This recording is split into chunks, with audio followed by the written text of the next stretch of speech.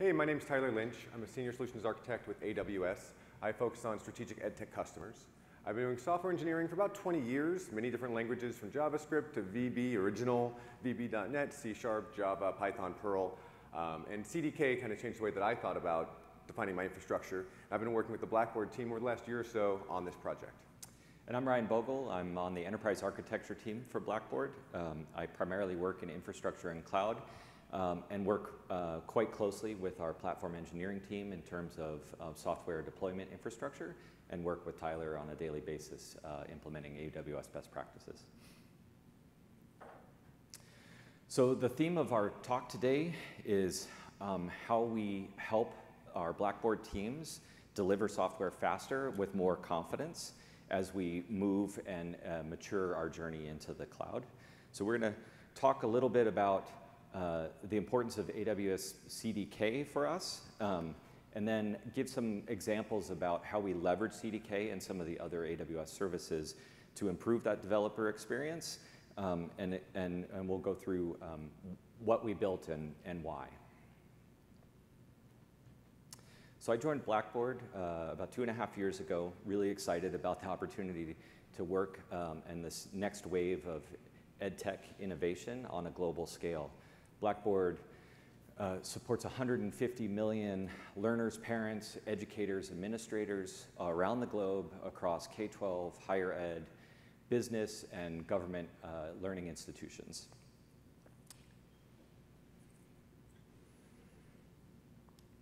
I'll talk a little bit about the engineering culture and practices at Blackboard. So we deliver more than a dozen individual products and services aimed at facilitating kind of every aspect of educational technology.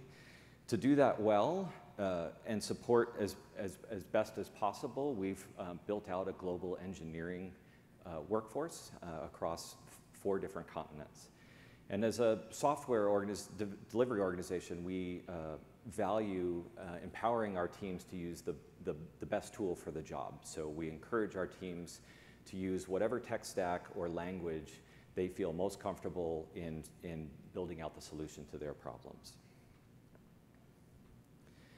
We're on a new phase in our journey in AWS Cloud, where we're re-architecting actively all of our products and services to be part of a microservices ecosystem that forms the foundation of our next-gen EdTech platform. So to do that, we're really forcing a shift in the way our developers design, build, and deploy software to be able to leverage all the best practices in a cloud-native paradigm.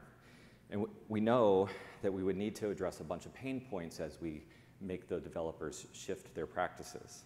So we really had to think about how we could ease the learning curve for adopting cloud-native technologies.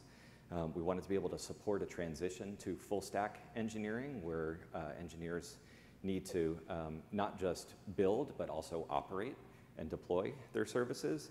And then we wanted to help ensure adherence to a wide swath of compliance and security and operability best practices. So to address those things while we're transforming our software delivery, really required us to think about how we could democratize and ease all the undifferentiated heavy lifting that teams would need to consider in adopting microservices in a cloud-native architecture. Full-stack teams now have to own operability, reliability, and scalability, and so we wanted to consider tooling and best practices that would enable growth in cloud maturity as well as DevOps maturity for those teams. We knew that getting observability right for these teams takes a lot of time and expertise, and so we wanted to see if we could find ways to ease the lift for those teams and provide tooling and services to support them. And then we wanted to tie all these things together in an internal platform, but open platform approach, where we could provide guardrails and safety for the teams, all the while kind of reducing the complexities for operability and best practice. And so Blackboard looked to AWS and asked us, what do we have to help enable teams, lots of teams, 79 teams distributed globally to achieve their goals? And so this is the AWS CDK, or the AWS Cloud Development Kit. If you're not familiar, the AWS CDK is a multi-language capable framework for modeling your cloud infrastructure. So you can use the language of choice. I love C#. I use C# in it all the time. TypeScript, Python, Perl. Golang is coming soon. It's currently in preview. And it allows you to write code that is your infrastructure. And you can see it here. Very simple example. There's a VPC, a DynamoDB table. They're linked together.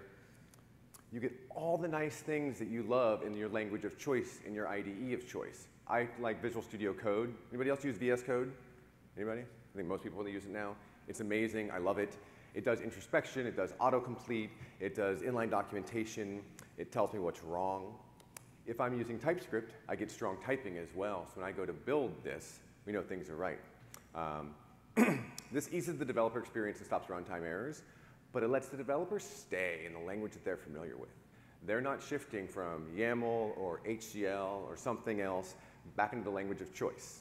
It is the language you know and love, you get to work in it.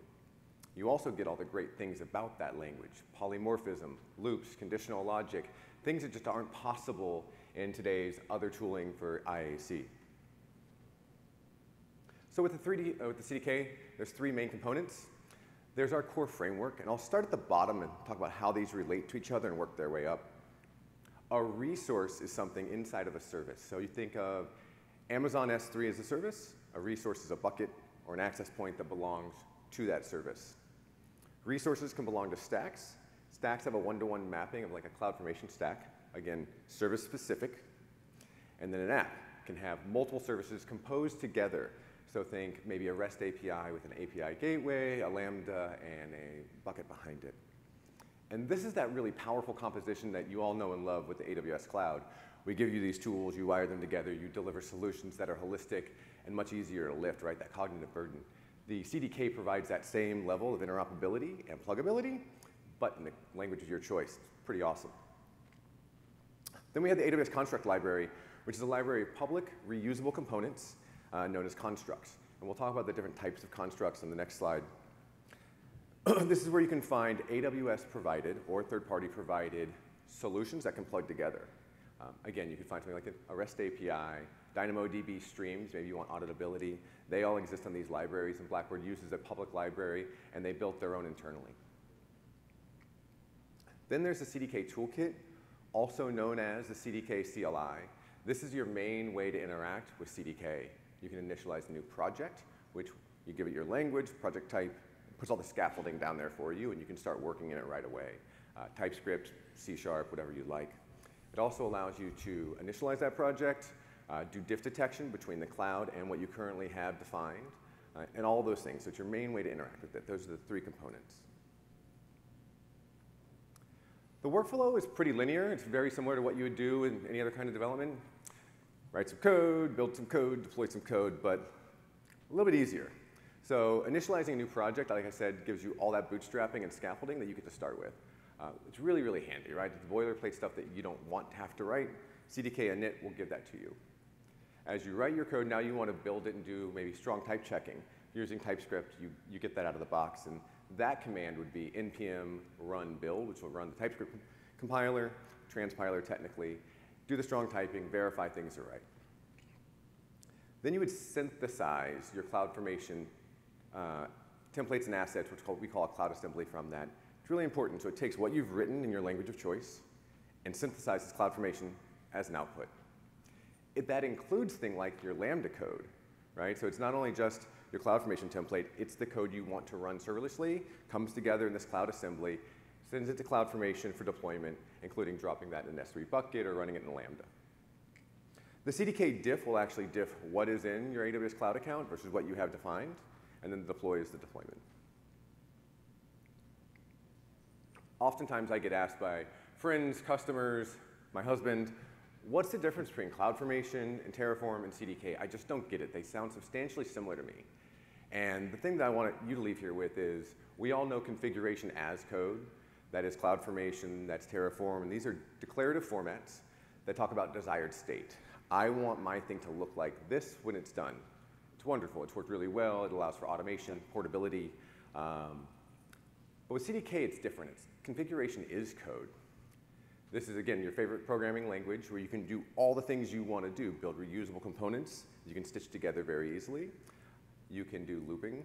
for constructs, any number of things that you can do in code, and I think this is the power, right? Abstract classes, inheritance, where you can start to build common components that inherit from each other in constructs and deliver those to your customers. You can also use aspects, which I think Ryan will talk about a little bit from an aspect perspective. The workflow is a bit of a paradigm shift. So with CloudFormation, you were building a parameterized template, and you'll take that template, give it to CloudFormation, and you can spin up stack 1, stack 2. And that works really well. With CDK, though, you actually can generate multiple different templates. And this is where you can define different environments. So let's say you don't want to do something like a high availability database in dev, but you certainly want that in your load test environment or your production. It allows for this natively, and it's really well supported. So you can use less expensive resources in lower environments or change them out. There are 3 levels of constructs, L1, L2, and L3 with CDK. L1 constructs are automatically generated, and they're based off CloudFormation resources. So anything supported in CloudFormation is supported here. We automatically generate those. L2 are higher level constructs that are service specific. Again, that's like an S3 is the service, a bucket, and an access point are resources of that service. L2 is specific to a specific service. L3 is the composition of those services into something that you want. And this is where Blackboard has built L3 constructs, and there's plenty of them out there on constructs.dev, I believe is the website that's publicly available. Think of this as, I want to build a REST API, I want that Lambda, I want it to write to DynamoDB, or something else. It is a composition of services together that's abstracted away. They're opinionated intentionally, and they have sane and safe defaults. We look at these from best practices, well architected as we produce them, and we publish them as ourselves and third parties. Wouldn't be doing my job if I didn't talk about multiple account strategies and how important this is to you. Has anybody in this room ever had somebody change a security group on you? Or break your application on accident, and you're like, how did that happen? I didn't make any changes. Most people can relate to that. But there's more. There's also when you need to start accounting for the workload and what does it cost you to run on AWS. When you start running multiple workloads in the same account, understanding things like who's paying for what, what's generating what, especially around data transfer, can get difficult. So these are the responsibilities and things that I think about. If you have multiple teams working, probably want to have them separate accounts. If you need to do billing and allocation, your account is your best boundary for billing and allocation because it also captures data transfer. Or just isolation. I don't want something else to mess with what I'm running. There could be different reasons for isolation. There could be this workload is super sensitive and secure, and it has different security controls than this other workload. Maybe one is line of business, it's a HR application with employee data, and you want that secured. Or business processes. It's not uncommon for larger companies to have different release cadences and business processes that dictate when they release. And you want to keep those separate. So allow this team to work in their own accounts. They can run whatever process they want with whatever security controls they need. And if you needed to, you can orchestrate that governance at the organization level. All right, so we'll talk a little bit about what Blackboard's done with CDK and some of the constructs to provide scaffolding and bootstrapping for our team so that they can move faster. This is a great place for me to just take a second and give kudos and credit to the engineering teams in Blackboard, especially our platform engineering team, who have worked tremendously hard to think about our developer experience and how important that is into the process of software delivery and all the time and effort they put into building these services and tooling for our teams. So Tyler outlined some great business and technical strategies, reasons for adopting a multi-account strategy. But as an organization, we knew we wanted to adopt that. We had to think about what the implications were for our software delivery lifecycle and for the developer experience. We know we wanted to consider how we could integrate multiple environments and stages as part of a lifecycle promotion process and simplify how teams manage and deploy across all these different service accounts as they map to a different environment or stage in the lifecycle.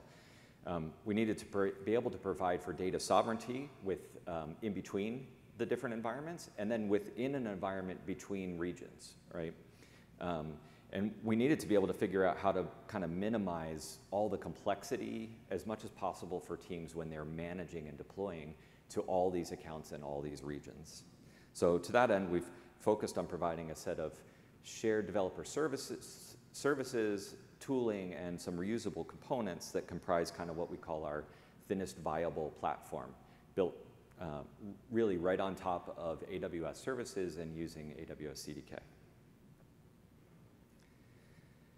One of our key practices and cultural drivers in this platform approach has been the use of inner source. And inner source is really just taking open source practices for software development, but containing them within the organizational boundary, right? So software changes aren't necessarily made open to the public, but they are made open and available to other engineering teams within the organization. So we take this sort of collaborative and contributive approach to our platform engineering as we develop the internal tooling. And so this model, teams are sort of free to and encouraged to be able to build and contribute to the platform engineering efforts.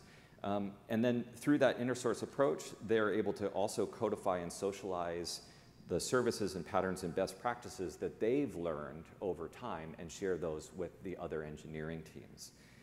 One of the great things about this inner source approach is that it provides our platform engineering and architecture teams direct feedback and input into what's important to the software delivery teams and engineering teams.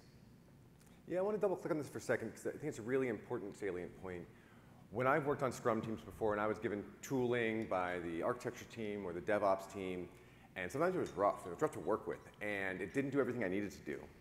So Blackboard's looked at that experience and said, well, make a pull request, right? If things aren't doing what you needed to do and it's not there, it's on you as an engineer and an engineering team to make that pull request, and they'll be reviewed. And they're honoring that review process just like you would in open source. It's super powerful, it's super empowering, and it stops some of the friction that natively comes from a development team being asked to use tooling that's built in-house. Right now they can control the destiny of that. Super important.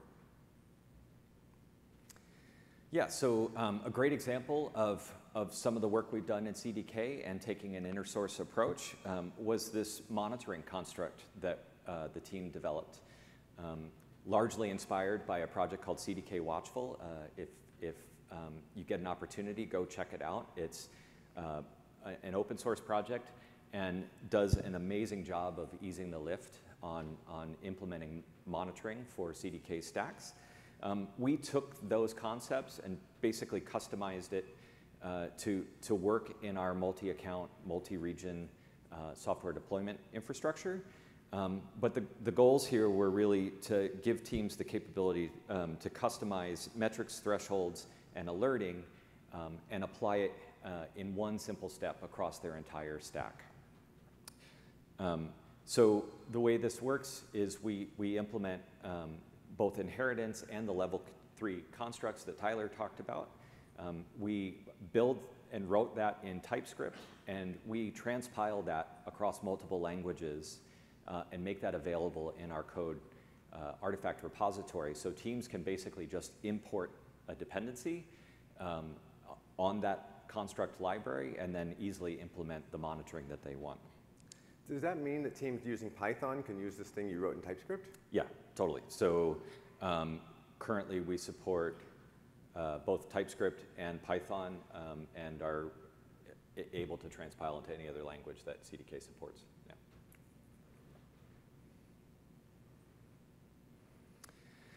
So here I'm just going to, I'll spend a bunch of slides in each one of these use cases sort of illustrating what the developer experience looks like and kind of architecturally what's happening behind the scenes. So like I said, this is a super easy lift for teams to be able to implement monitoring with sane and safe defaults across their entire application and infrastructure stack. And it's as simple as basically importing our custom construct from our library. And throughout my slides, you'll see I'm using the example of a pizza company just to sort of genericize the use cases here. So the Pizza Factory service wants to implement monitoring across all of its infrastructure and application stack. It imports the monitoring construct and then sets a bunch of defaults, provides a dashboard, SNS topics for where alerts can go, and then passes the CDK stack to that monitoring construct. what happens behind the scene is really cool. At deploy time, the monitoring construct actually introspects the stack and walks the whole tree of resources, turning on metrics and thresholds and alerts for every single resource that CloudFormation supports that's in that stack. So it's a one line of code, and you get metrics, thresholds, and alerts across every resource that you're deploying, if it's supported. It does provide the ability. So in our instance of this, what we've done is added some capabilities to be able to replicate that monitoring stack across all of our account environments for that team, as well as replicate that across regions within those environments. And it does provide the opportunity for teams to be able to then customize and tweak the thresholds and the alerting and even the dashboard widgets that are created depending on the environment, the stage in the life cycle, or the region that things are getting deployed to. So you can have it all the same across the board, or you can have it customized depending on the life cycle.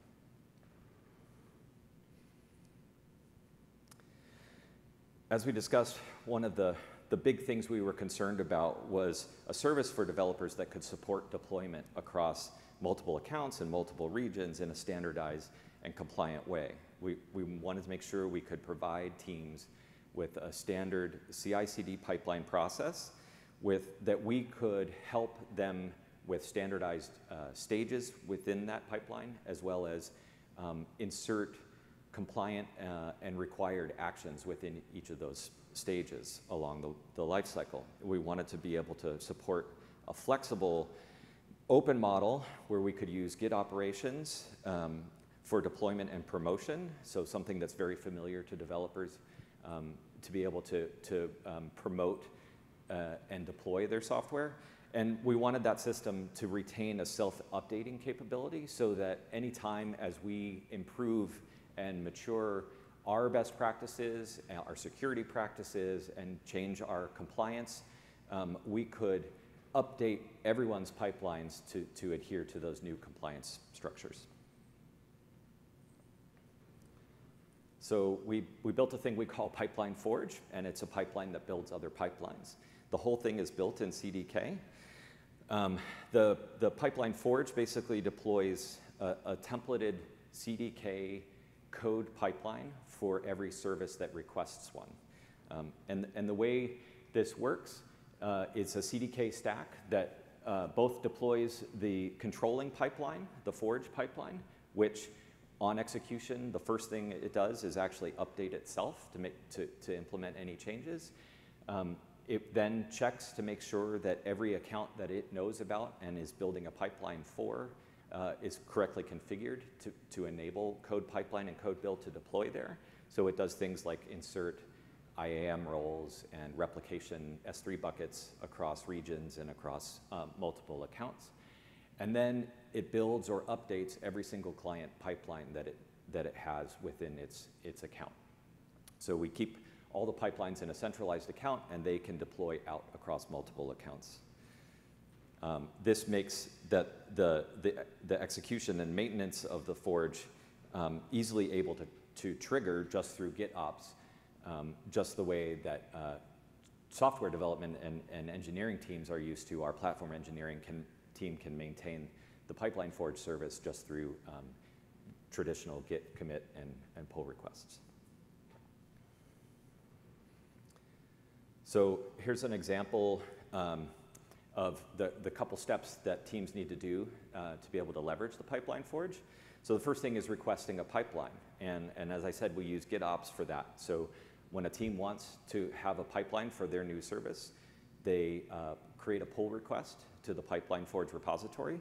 And in that pipeline, in that pull request, they basically submit a configuration file for the pipeline that they're asking for.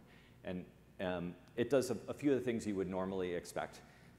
Sets some naming standards, details the regions it knows it wants to deploy to, gives the location for the Git repo for that application stack and infrastructure stack, and sets a bunch of tagging that we require. And this is a nice insertion point for us to be able to standardize on a set of tags that we require every infrastructure and application stack to have. And then one of the interesting things that we've done, because we're building pipelines on behalf of teams which is going to have the capability to create resources in accounts and regions across AWS, we have carefully considered how to construct a very least privilege IAM permission boundary around that pipeline and its capabilities. So the teams tell us through this configuration file what services they plan on using, and then the pipeline forge actually constructs a custom IAM boundary for that pipeline so that it's only able to actually deploy and update those services in those accounts. So your pipeline for the service doesn't run as the root user? No. Crazy. Right. Oh, wait, hang on. So the teams make a pull request with this configuration file. And the beauty of this is then the platform engineering team and the architects have a chance to actually review that request, right? So this is where we have a little gateway for governance and auditability on changes that are going to happen. When everything matches up to our standards and requirements, then that request can get merged, and that triggers the pipeline forge to start doing what it does. So it will check the accounts that it's going to deploy this new pipeline is going to deploy to, make sure that the IAM roles, the CDK bootstrapping, and replication buckets are all ready to go, and then it actually constructs the pipeline which is ready to go and hooked up to the repo for that team. So then the teams can just write their application and infrastructure code and not have to worry about how to deploy it. All they have to do is basically import our pipeline forge construct at the very top of their CDK stack and use this from and end method, passing in their stack, which then allows the pipeline forge to iterate over that stack and create a new deployment and synthesize a CloudFormation template for every account and every region within that account to replicate that stack in deployment. And we've built the templating such that teams can opt in or opt out of different manual approval gateways depending on the promotion between stages.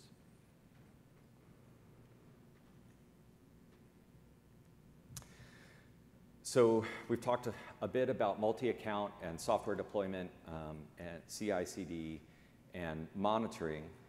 Another big piece of our microservice strategy and platform approach is asynchronous messaging and event-driven architectures. And we knew there's a lot of complexity for teams to consider to be able to do this well and do it at an enterprise scale. And we're talking about potentially hundreds of microservices needing to be able to publish and subscribe to messages across multiple accounts in AWS. And so we wanted to spend a bunch of time trying to think about how we could get this right with the least amount of effort. And so we looked at AWS to say, well, how can we do this? And we started talking about event-driven architectures, event-driven design, and what are the reasons we want to do this? Let's make sure that we're going to go through this effort. We understand the benefits of it and what the operational burden could potentially be, and then we'll talk about how to lower that burden. So the reason you do event-driven architecture is for loose coupling, right? It's really that level of isolation. I can asynchronously send a message or an event to this thing to happen, and I can trust that if that message was received, that service will do it. That was a lot of a paradigm shift for the developers. They're used to doing something, checking the status, making sure it got written. I'm like, you have to have trust. You trust the other services in this. And there was a lot of conversations about, I don't trust that service to do what it says it's going to do. So there's that cultural change that was a barrier that we had to work through. But intentionally, we wanted that loose coupling for scalability, for extensibility, and for availability. So I'll dive into scalability. I can scale my independent services. They're all serverless in this case, but if they weren't, we can scale those things individually that need to process individually. If they're going to send batch processing, well, we can scale the batch process and scale it back down, not affect everything else. Extensibility is really important. So today they can send a message to the pizza service to go generate a pizza, and that's just fine. That pizza service will go build a pizza, and then I'll send a notice to the delivery service to go deliver that pizza, and that's great. But what happens if my pizza shop's going to go IPO, and now I need like SOX compliant auditing? Well, I need to know about all those orders, and so I can spin up another consumer that listens for those order messages. It's just extensible. I can grab it and I can archive it off in a write once, read only place that I can talk to my auditors about, and now I have SOX compliance. And so that extensibility is a really important part of event-driven architecture. They are sending out messages, and the consumers can choose which messages with which format they want to consume, and the producer doesn't have to change. They can extend that chain as much as they want to. And so they looked to Amazon for this. And so Amazon Event Bridge, AKA CloudWatch Events is what we used to call it, has been extended, and they are heavily using this and customizing it. So Event Bridge is really an event bus. It has event sources. Today, you have AWS services that can send events. You might know this like S3 can notify you when a new file was uploaded, right? These kind of events that AWS gives you, you work with all the time, you wire up Lambdas to them. That is based on Event Bridge as the backbone that pipes those between services. You can also have custom events, which Blackboard is using. And then there's SaaS apps. So SaaS like Salesforce, Zapier, and other tools that we've partnered with have their own set of like producing events that you can bring in. Beyond that, you actually have the buses. Every AWS account has a default event bus that AWS services notices go over. You can also build multiple custom event buses, which Blackboard has decided to do. And then you have the SaaS event bus for the SaaS partners. So now you've got these events getting produced, the hidden event bus. How do you know where they go? And that's where rules come in. The rules can be declarative, they can be wildcard, and you can start to specify of messages that look like type X, I want to receive them. And you define that as a consumer of those events. Consumers can be AWS services, HTTP targets, any number of things can be consumers of these events. We also have client libraries consume these events as well.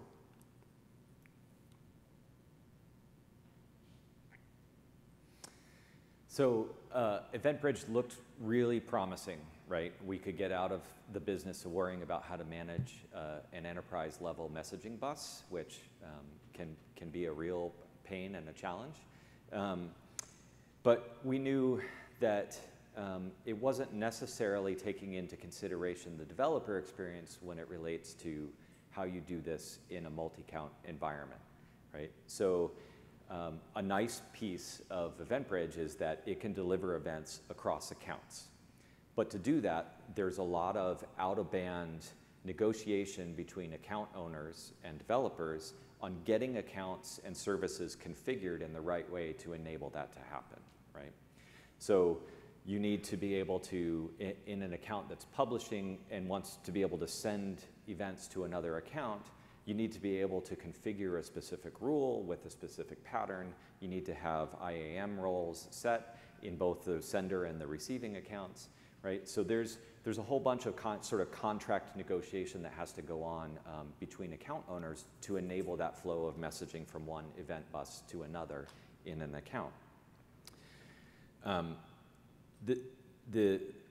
So we wanted to try to address all of that sort of hard work that would happen out of band and outside of infrastructure deployment in a simple and easy to use way for the development teams. So we built something we call Event Hub. We had a couple iterations in the project on this and tried a couple different approaches, and we finally landed on a very nice distributed architecture that really focuses on the brokering of a pub-sub contract, as well as the ability to provide an enterprise schema, event schema catalog. So we leverage Event Bridge underneath and just add a light layer of serverless service on top of that. So we use the schema registry in Event Bridge. This is a really nice feature. It takes an open API spec for an event and registers it there so that you can easily find events and understand what the data structure for that event looks like. We wanted to be able to provide that at an enterprise level, right? So we created a REST API in front of that allows any of our development teams to be able to search all the events that are, schemas that are stored there. Then we also create registries for a mapping between publishers of events and the accounts that those events are actually emanating from. and then subscribers who are interested in the schema in the central registry catalog and the accounts where they would like those events to be delivered to. So when a request for a subscription comes in, that mapping is made, and then a rule is actually placed on behalf of the subscriber into the publisher's account and sets up the transfer for events to happen on behalf of the two accounts. One really nice thing we did, focusing on the developer experience, was we used a CloudFormation custom resource to be able to sort of provide a CloudFormation level interaction for the APIs and the service. And then we built a construct in CDK to wrap around that CloudFormation. So what that does is enables the teams to actually specify the publication of schema, the schema registry, and the subscription to schema all in their infrastructure, and it all gets configured at deploy time. So there's none of that out-of-band negotiation between teams about send me this, set up this rule, give me that pattern, right? So one of the things that interests me is you have this centralized schema registry now for 79 teams to use and 15 different product teams. How do you understand and govern what type of schema is going to get created so there's not overlap? Is there a practice that you've employed for that? We've really focused on a lot of domain-driven design, and teams are very focused on building workloads and capabilities that are within that domain. So we spend a lot of time on governance around architecture and the design of services. So events are going to be unique to workloads and those services. But we've also worked to set up sort of standards about fields and structures around those events, so teams can count on getting certain things no matter what event it is in the Blackboard ecosystem. So for those of you in the audience, if you've never done DDD or domain-driven design, Martin Fowler has a wonderful book called DDD Quickly. It is very short, it's a nice ramp up. As you start to work with other teams and you have things that look similar, a user object can mean two different things in two different systems, but the principle is the same. It's a great book, and it's a great way to start thinking about architecture that's loosely coupled. So we have two systems, speak the same language, even they handle the implementations differently internally. And that's what Blackboard has gone through, that practice of understanding and implementing. Right, so I'll use this scenario of a serverless pizza shop to illustrate how we're doing the event messaging and what that developer experience looks like. So just imagine you've got multiple microservices. You have a pizza ordering microservice that receives orders. You have the pizza factory service, which actually bakes the pizzas. And you have a pizza delivery service that actually delivers the pizzas. And each one in that chain needs to know when the other one's job has been completed, right, when an event happens. So pizza ordering gets an order, and it needs to notify the factory it's time to start building my large pepperoni pizza. The pizza factory, when that pizza is done, then needs to notify delivery that I'm hungry and I'm waiting and that pizza's ready to go. So thinking about how this works in terms of that scenario with Event Hub, imagine the pizza factory wants to be able to publish events to the schema registry for a pizza ready event, right? The pizza's done baking. So they would just import this event bus construct, which adds a little syntactic sugar around the standard event bus construct in CDK, and helps our event bus service gain access to and understand the event bus in this publisher's account. Then they publish a schema, and all they have to do there is import a schema object. They do have to create an open API spec file, which details what that schema structure looks like. But then they tell the schema object where that file exists, the event bus that's actually going to be generating those events, and some naming standards around that. And then they need to basically tell the event bus that they created, here is the source of events that are going to be delivered. So in this case, they've built a Lambda function in Python that's going to actually generate the events when that pizza is complete. The important thing here I see is this event bus.grant put events. What is that?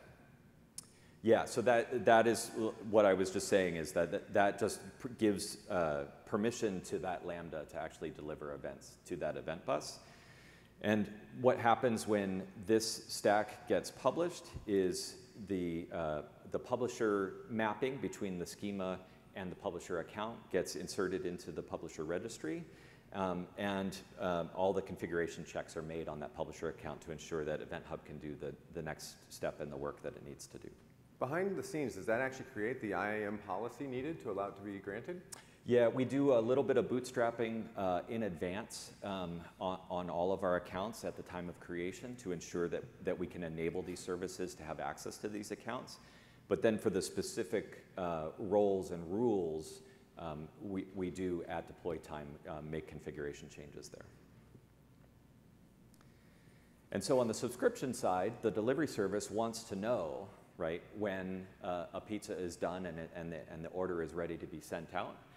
So the team probably looks in uses our REST API to look up and examine the catalog of events, finds out that the pizza factory is actually publishing a pizza ready event. And so then they can import and instantiate a subscription construct, which basically says, I want that pizza ready event, and here is the event bus in my account that I want those events to land in.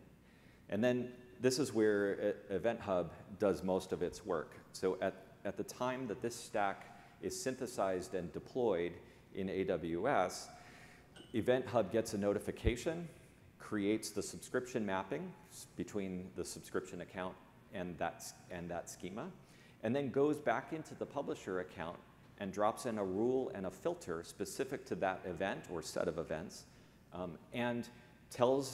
which tells the event bus in the publisher account the destination for those events and where to deliver. The great thing about all of that is that during runtime, after deployment, event bus is out of the way. There's no management of events. There's no management of an event bus. We've built essentially a distributed architecture where events flow from publisher to subscriber, and there's no centralized bus to manage. Does that also mean I, as the auditor, since we're going public, and I used that analogy earlier, could I just stand up a new stack and do the same thing? I can now subscribe to subscriber events, and my stack can get it and do what it wants with it? Yes. Extensibility is key, right? They can keep on and moving on, subscribe to those events, and do what you need there. And I think it's now time for Q&A. Are there any questions that we can answer for you? There's a microphone over there, or if you speak loud, feel free to yell at us.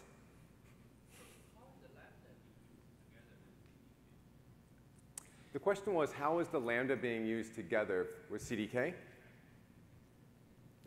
You want to take that one? There's definitely a slide in here that talked about it. You would actually have your CDK in the same repo as your Lambda code. So it's TypeScript. You'd have app lambda.ts. CDK is smart enough to take those things and deploy your Lambda for you by taking the code, putting it in S3, and then linking it back to Lambda. So you write it all together in the same repo, and it deploys all at one time. So the nice thing about that is now, because developers are taking a full stack approach, they're not just building their application code, right, the business logic within the Lambda or within a container, but they're also, through CDK, are able to use what they're familiar with in terms of application code to build the infrastructure that's going to provide all the supporting resources for that, right? So not only does CDK then deploy that Lambda and whatever layers or supporting libraries that Lambda might need, but also the DynamoDB table and the API gateway that Lambda might need if you're building, say, a serverless REST API. So it sounds a little obtuse, but if you've never done it before, I would encourage you to Google AWS Blog CDK or AWS Workshop CDK. And you will find our workshops that are prescriptive, they are self-paced, you can do them at home, you do them in your own account.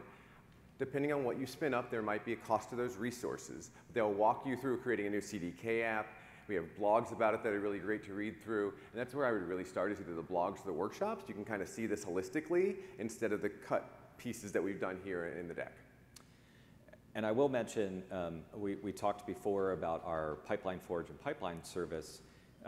Since we've we've built that service, CDK has now built a very nice and opinionated, easy way to generate pipelines in your own CDK stack. So now you can couple not just application code and infrastructure code, but you can couple deployment code as well. And so I can specify the Lambdas, DynamoDBs, and API gateways, and I can specify that I want a pipeline to deploy all those things. Are you referring to the construct CDK pipelines? CDK pipelines. So one of the most popular constructs out there, the L3 constructs we talked about, and you can find them on constructs.dev, I believe is the actual URL, is CDK pipelines. And it's an opinionated pipeline that you can just import that construct, and you will get AWS code build, code pipeline, code deploy. It does all of those things. So our code star suite that we have, it wraps it all together and makes it very easy, but opinionated to use that construct. Super powerful and quick to adopt. Yeah. Yeah. What was the process like moving from other IAC tools over to CDK? Yeah, good question. We're still, in many parts of the organization, heavy users of Terraform, Ansible, Chef, lots of different tooling, and that goes along with our sort of practice of enabling teams to use what they think is the best tool for their problems. We sort of drew a line around our platform approach and really said, to operate in this platform and build microservices in our new architecture, we want you to use this serverless approach, and we really want you to be able to use CDK. So we, instead of sort of a stick approach, we've really presented it as more of a carrot approach. Like, we try to make it as easy as possible, right, to use those things and make the environment such that the developers are really comfortable.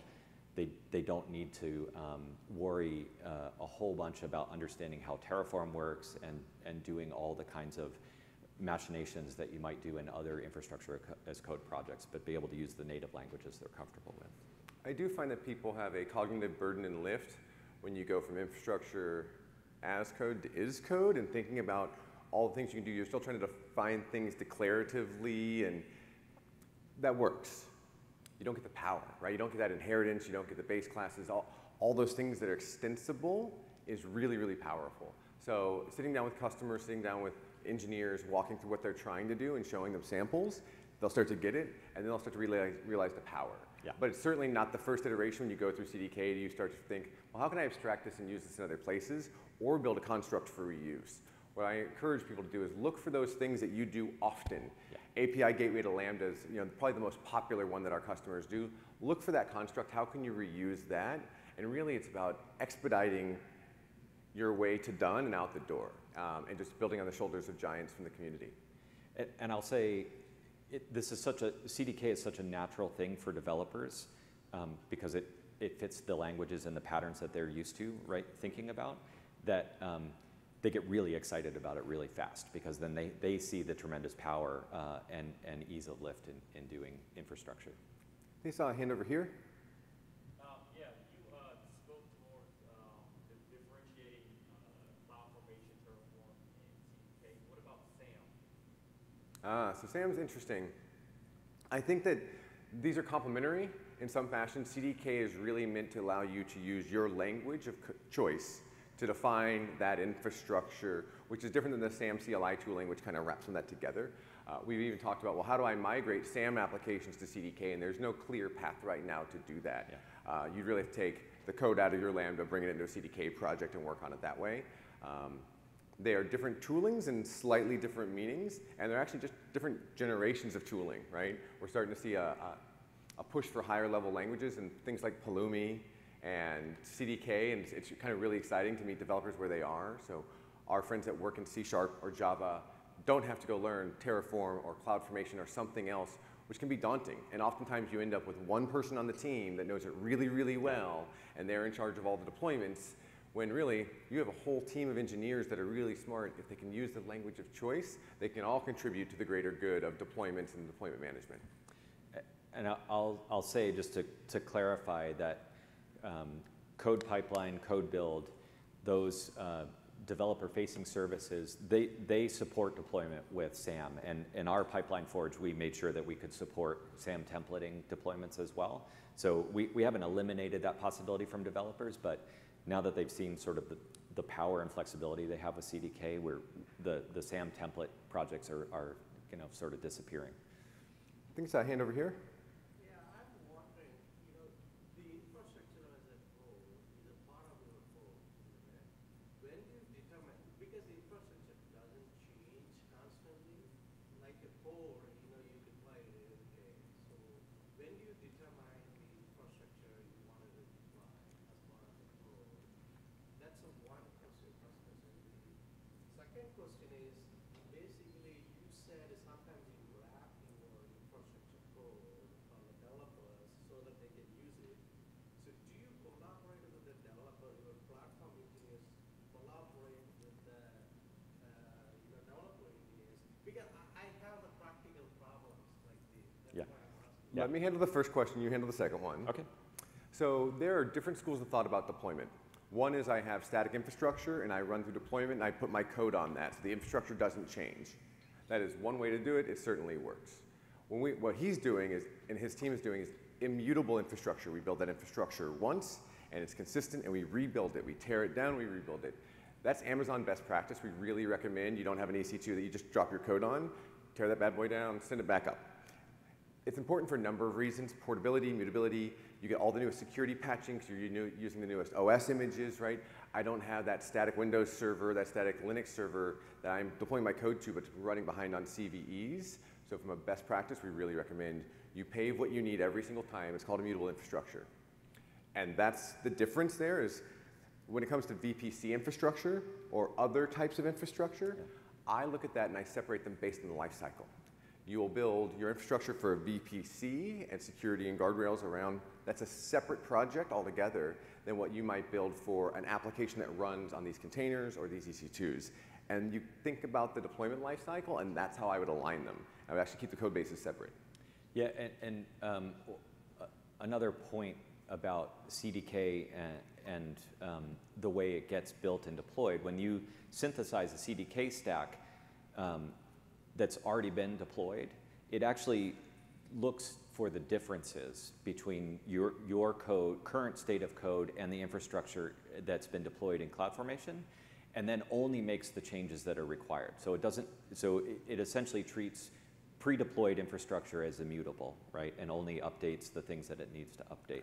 So in the case where you might only change pieces of your application code, say the logic inside a Lambda, it will only redeploy that Lambda and not touch the other pieces of the supporting infrastructure.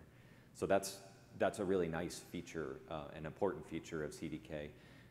You can affect all of that in CloudFormation as well using change sets and updates. What was the second question? Yeah.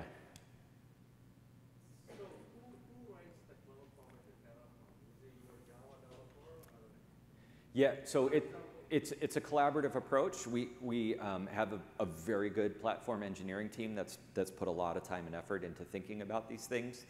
But they work very closely with the engineering teams that are working on the platform to try to help them help themselves. And so, as I mentioned before, that inner source approach is that practice that allows that collaboration and contribution flow back and forth between the teams.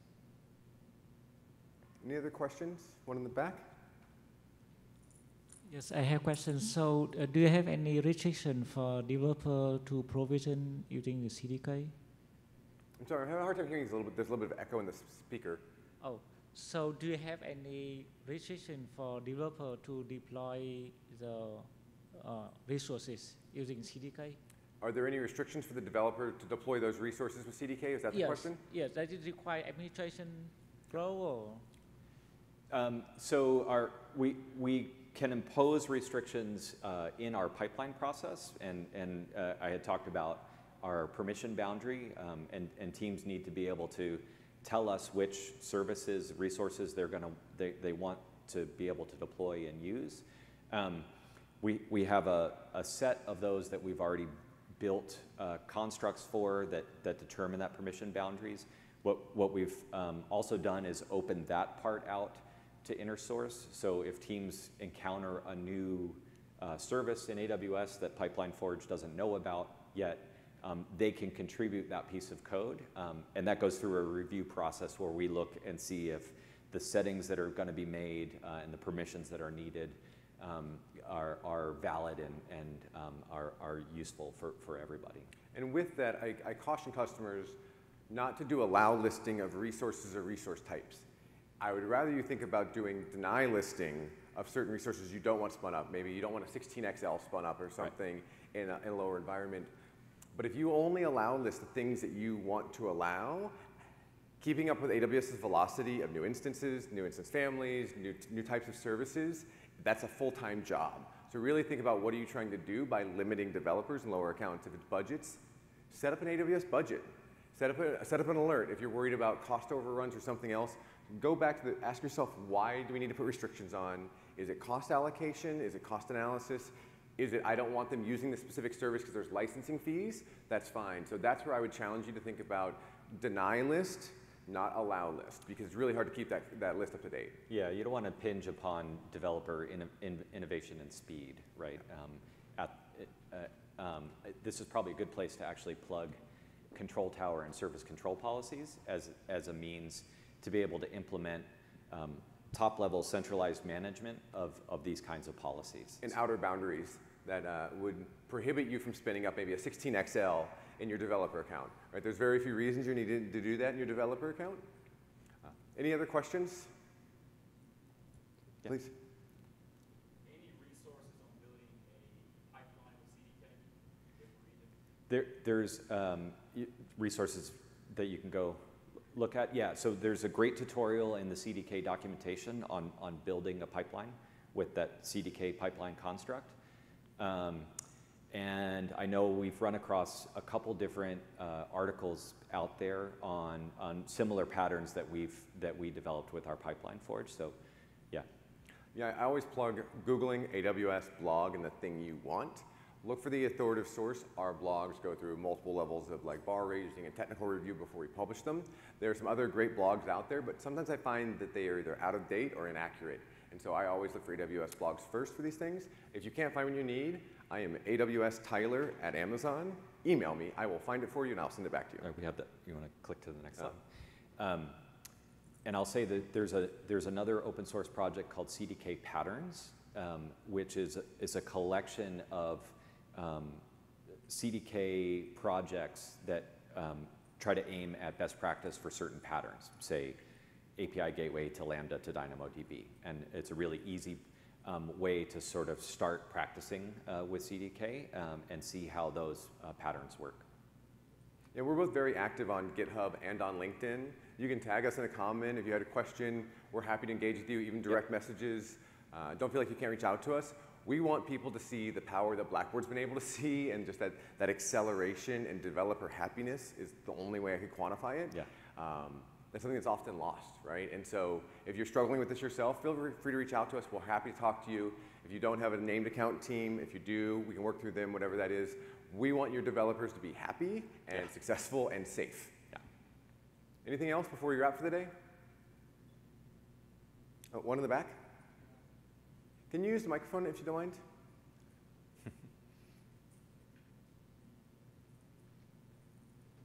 Thank you very much. Can you hear me? Speak into it, there you go. Have you explored Amplify as well? Yes. Before getting into CDK, and what were the differences you felt between Amplify and CDK, which made you choose CDK? So Amplify it's positioned differently. Amplify is a ease of use tool to do things like GraphQL and access cloud-based resources for either mobile or web-based, like browser-based applications. It is different than CDK. While it can spin up resources like IVS for video and other things for you, it's positioned differently. It is really meant to be a single construct for your mobile application development or your web application development, with related to those services that we wrap and make easy for you to use. It supports WebSockets, so you can do real-time communications and notifications. It's different than CDK. It's really for your infrastructure. Amplify is a tool set that is similar to some of the other tools out there for like storage, notifications, and things like that. They're slightly different. Anything else? Any questions? One more?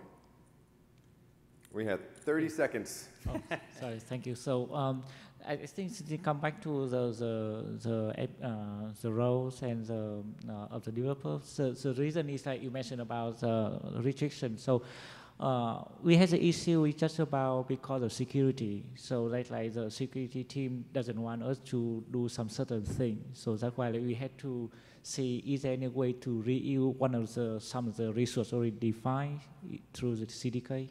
Well, let's talk after the session. I'm happy to talk with you a little bit and kind of explore where you're at. It's hard to give prescriptive guidance when I don't know enough about the subject matter and the events that happened that might lead to certain decisions with your security team or infosec teams. And those are important decisions we all have to consider, right? When you think about risk, what is right for you and your company might not be what's right for Blackboard and their company. It really all depends. So I'm happy to talk to you after the session. All right? All right, thank you everybody for joining us. Much appreciate your time and your attention. Thanks. Thanks.